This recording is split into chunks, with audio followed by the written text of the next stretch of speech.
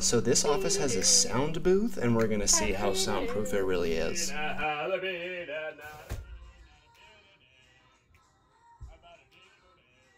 It wasn't completely soundproof, but it was really trippy because you can't really hear anything when you're in there, and total silence is very spooky. Tip number 1, put some tape down, especially if you're doing shoe molding to floor, and especially if that's a composite, weirdly grooved floor. Put down some tape. It'll make your life so much easier. Also, I used the wrong tape. There was paint everywhere.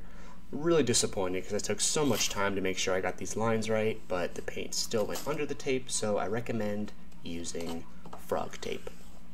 It works. It'll work a lot better, and you'll actually be 10 steps ahead of your boy who did not use frog tape.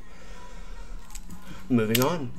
Now, after you've got your frog tape and you're already using the correct ingredients for this cake, go ahead and cut about 2-foot long strips. Place those along the shoe molding. It's a lot easier to get super straight lines with multiple medium-sized length pieces than trying to do one piece the whole way down.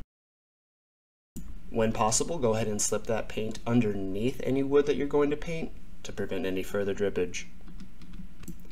When using tape in tight corners like this, I recommend taking some scissors out and giving that a nice square cut so that you can line up that edge perfectly parallel with the edge of whatever edge needs to be edged, and edge. And now I've got some perfectly straight lines with the incorrect tape, which will do no good because it's still going to drip. For any surfaces that are parallel with the ground, even if you can't see any, you can pretty much bet that there's going to be a whole bunch of belly button lint on these things. So go ahead and take whichever finger you like and give it a nice rub down, and then you can just go ahead and toss that on the floor since the floor is gray and no one will ever see it. Painting is time consuming. Get cozy. One of the biggest things I've learned with any sort of time consuming, slow processes like this is get comfortable. If you're at a weird position, you're going to fatigue really easily. If you fatigue, you're not going to have a clean stroke and you're just going to have a miserable time. So I put down a little floor mat and I just went ahead and laid on that, put on some tunes, and I was off to paintland.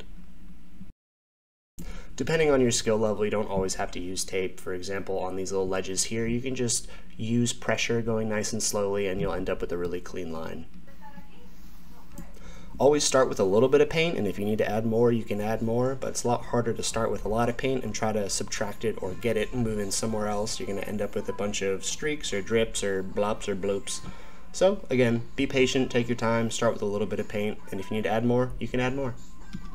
When you need to get paint into tight areas, put your brush maybe an inch before where you want the paint to start, and then instead of moving your brush to the starting point, just apply pressure, and that'll cause the bristles to expand and stretch out a little bit, reaching that starting point.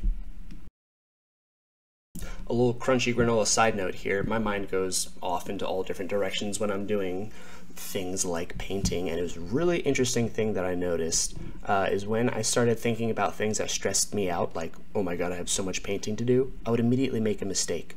Versus if I was just in the moment thinking about whatever, or maybe even not in the moment, but thinking about something neutral or positive, I didn't make any mistakes. And I just think that's just like a lesson in life. Thoughts become things. If you're thinking bad thoughts, you're gonna mess up your paint job. So have fun, play some music, get cozy, bring a friend, bring some cloths. You got this.